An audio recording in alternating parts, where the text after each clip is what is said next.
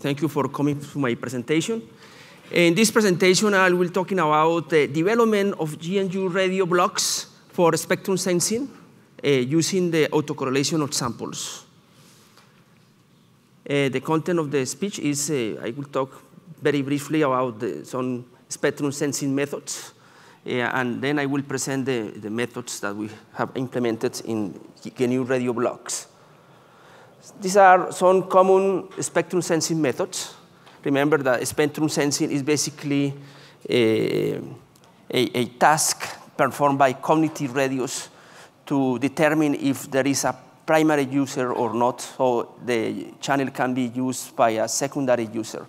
So these are some methods. We have the simplest one is the energy detector. We have also the matched filter. We have the cyclostationary detector, and we have the autocorrelation. And I picked the autocorrelation because that method doesn't need to know the noise level of the environment. And the energy detector needs to know that in order to distinguish between a primary user or absence of primary user. So the autocorrelation of noise is very different from autocorrelation of signals. So as we can see here in this graph, this black curve is the autocorrelation when we have only noise. And as the signal-to-noise ratio of signals increase, the autocorrelation approaches this line. Yes, this line is like the limit that the autocorrelation can reach. So based on that, the first method, what I had called the Euclidean distance method, measures the distance between the correlation, autocorrelation, and the reference line. This reference line is just the limit. So the autocorrelation can go further than that. So what it does is just calculate the distance, Euclidean distance, and based on the value, will decide there is a signal or not.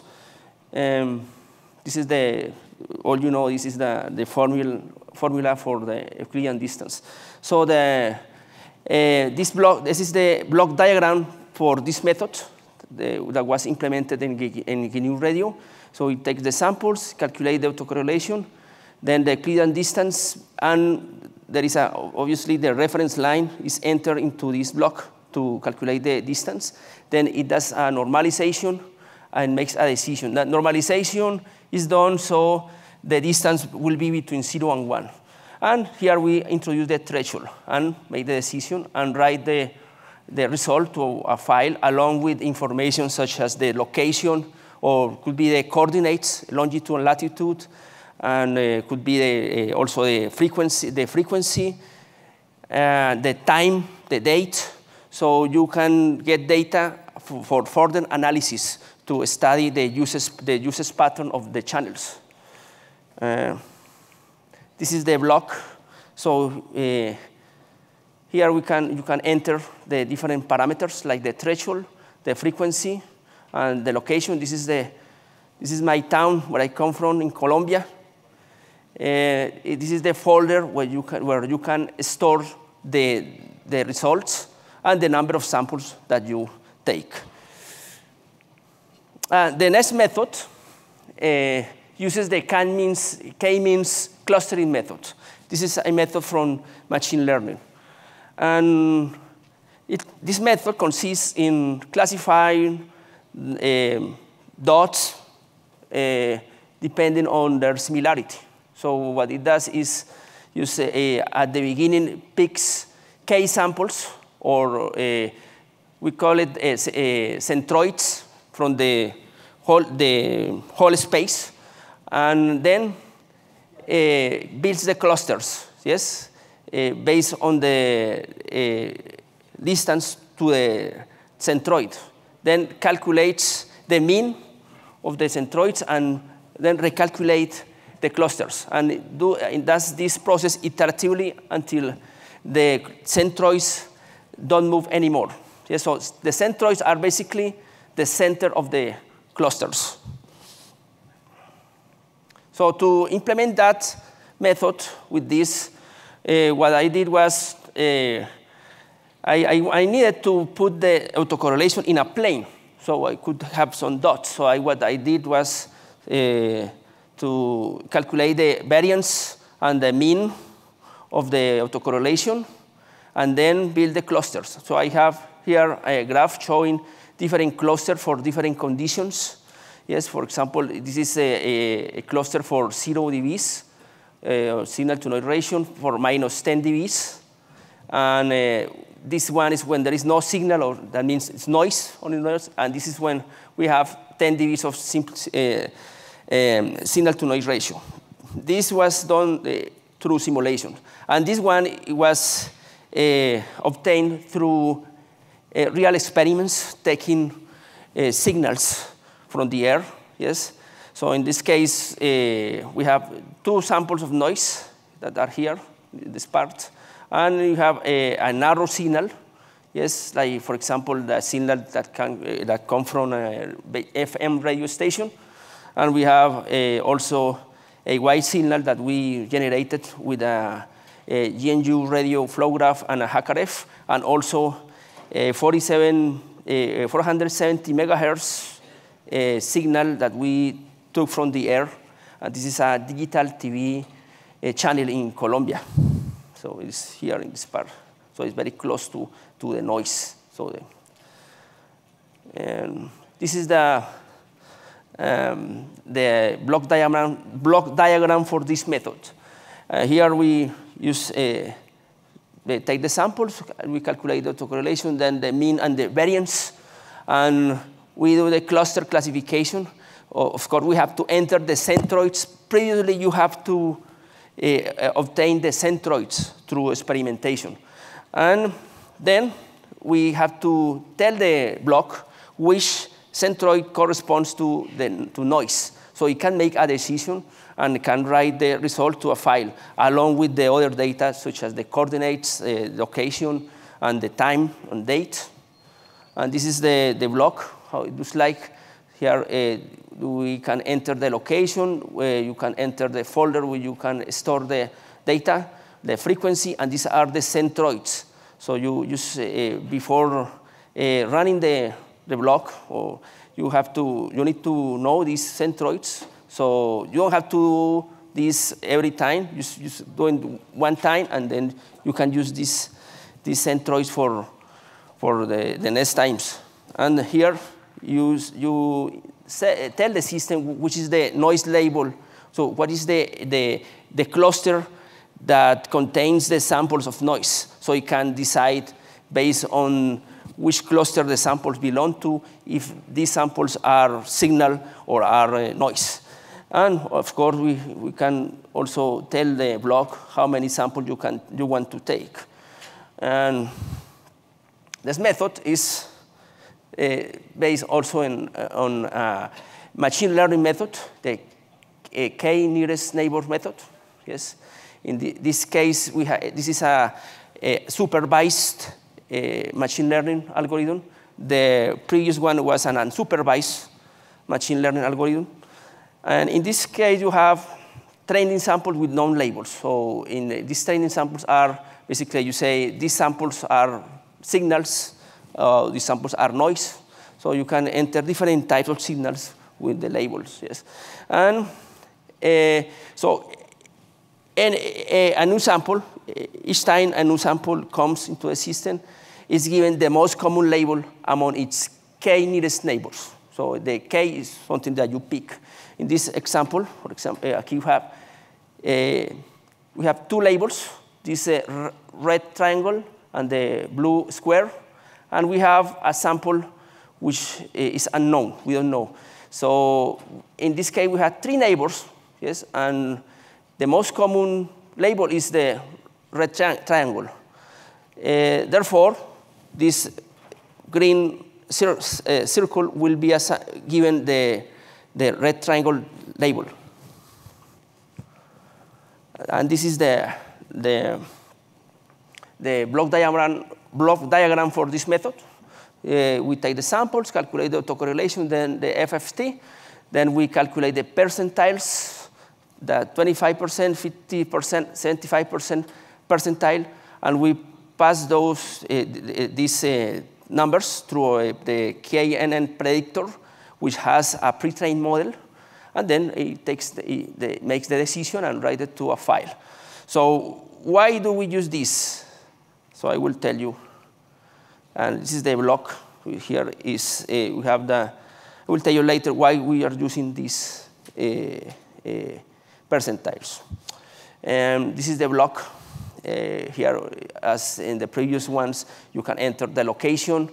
You can use the name of the town, or you can use the coordinates, whatever you want. Here, you can tell the block where you want to store the data, the frequency, where you are taking the sample. And this is the model, the pre-trained model. You can use in a file, you load, you have pre-trained the model, so someone else can do that before, yes? And someone else can share with you that model, and you can just load it into the block and use it to make decisions. And we can also tell the system how many samples you want to take. And all these methods are in common. The three methods I have exposed, I have presented to you, have in common this. Take the samples, they calculate the autocorrelation, they extract some features, and then make a decision based on a pre-built model, and then they write to a file. And in the case of the Euclidean distance method, it's very simple. It's just, you just compare with a threshold. And in the other case, the k-means and the KNN method, the model is a little bit complex, but it's not too much complex. And the difference, obviously, between the Euclidean distance method and the other methods is that in the Euclidean distance method, there is no learning involved. It's just this comparison with a threshold. In the other method, we have some learning involved. So now I'm going to explain why we are using the percentiles for the last method, the KNN method. Sometimes it's easy to extract the features.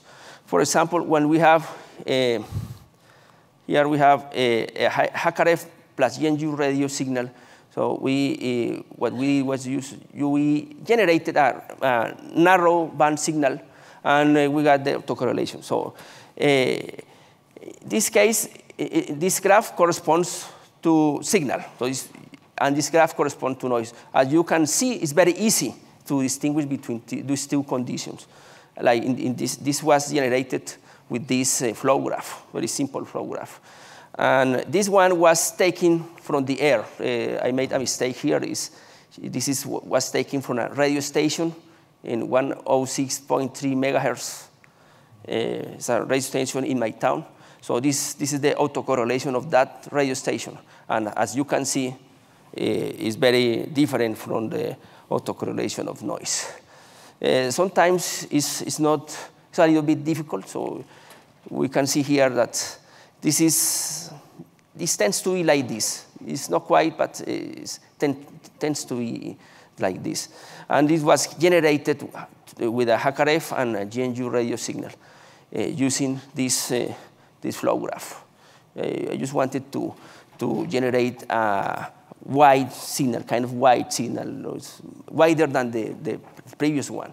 And this one was taken from the digital TV channel, and at 470 megahertz was taken from the air. As you can see, these are similar, so it's difficult to extract some feature to distinguish between this and this. And in this case, we have a signal that we generated with the HKRF and the GNU radio, and it's also a wide signal. You can see that these are very similar, so it's difficult to distinguish between these two. That's why I had to think of other method or to do something about this.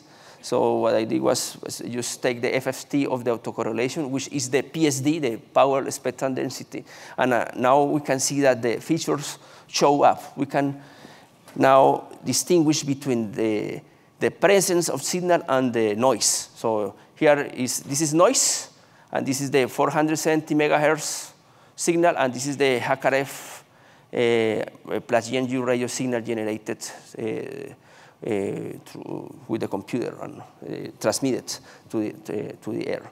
And we can see that there is a evident difference between these graphs. So it's easy to, now it's easier than before to tell the difference between the two cases, the presence of signal or just noise. So, but I needed to convert these to numbers. Yes, so because the algorithm only receives numbers. I cannot give all these like more than 1,000 dots or points to the algorithm. Will be very, very heavy work for the algorithm. So what I did was I took the percentiles, yes, of the signal, the percentiles. And so these are the percentiles for the signal, yes, and these are the percentiles for the noise. Yes, so now the percentiles are more features, the features that are gonna give the machine learning algorithm to learn, yes. And here, this is this PU means primary user, and the one means there is primary user, and PU, primary user 0 means there is no primary user. And these are just some of the data that I use for training the system. And at the end, these were the results that I got. And with the Euclidean method for narrow signals, it was very good. There was no problem with narrow signals with any of the methods. The problem was with the wide signals. Yes, in this case, the wide signals are more difficult to detect. So for the Euclidean distance, the performance was just 80%. For the K-means, was the probability of the percentage of detection was 95%. For the false alarm percentage was 2.3%. For the KNN, 1.6, and for the detection percentage was 96.2%. Some conclusions and future work. So as a conclusion, I can say that the KNN method performs better than the Euclidean and K-means method. The more training data, the better the performance, as you listened this morning in the presentation. We can see the autocorrelation and the power spectral density as images and analyze them by means of machine learning algorithms. And pre-trained models can be shared to be reused for spectrum sensing, so somebody else can obtain the model, yes, and can save it in a file, yes, and someone else can use the model to do spectrum sensing. And I still have some problems with the overflowing. I am getting these O's, but even though I have this problem, I was able to get good results. I had to work on this how to solve this overflowing problem. And also, future work includes to do multi-label classification. So trying to use these methods to do multi-label, not just saying there is signal, no signal, but trying to differentiate between different types of signals. And also, future work includes to calibrate the hyperparameters of the model for better performance, trying other percentiles, or looking for other features. Like hyperparameters are the parameters that are particular to each machine learning method. So they belong to a machine learning method, not to the samples. They belong just to a machine learning method. And look for other features. Maybe there are other features that can deliver better results. And that's it for today. Thank you. Do you have any questions? We have some time for questions.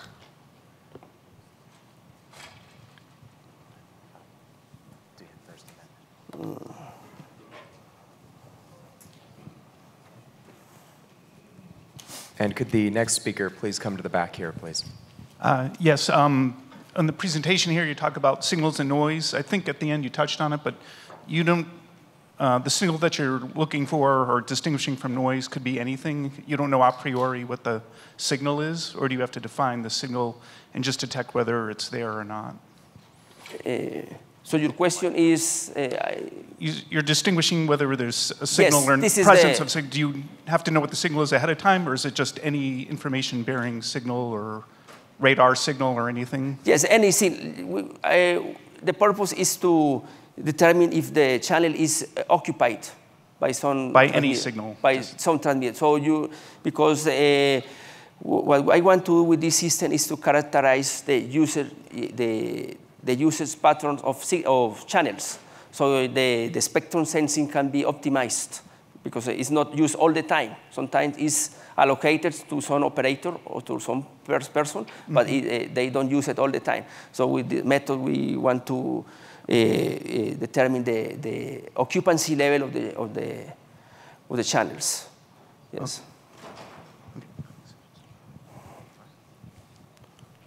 In the first algorithm, the Euclidean distance algorithm, you had when you were calculating the Euclidean distance, it was normalized kind of initially because the slope one line, but then in the subsequent block, you renormalized the measured distances, and I was curious about the impetus, the why behind the normalization a second time. I normalized just one time.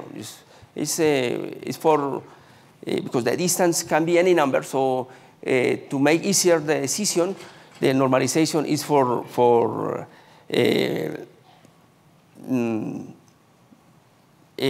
converting the distance to a range between 0 and 1. So because otherwise you will get any number.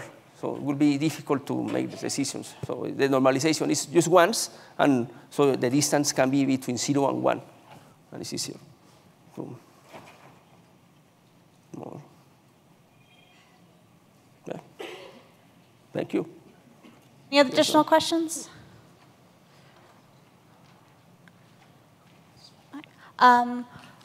Are you able to do, I noticed that you send everything to a file. Is there any plans to make this more real time, or is it just simply for post-analysis? You say if the file is is it real time, or you say? So like, the GRC blocks, right? Like it just goes and it saves the analysis that it performs to a file. Is there any plans for kind of a block that can do the analysis in real time or close to real time that you can then send on? Yes, like you have the file and you can like analyze in real time. Yes. So right now you are storing it. Yes, and in the next stage we'll work on how to do some real time analysis, so we can make changes in the channels, how we can use the channels. Yes.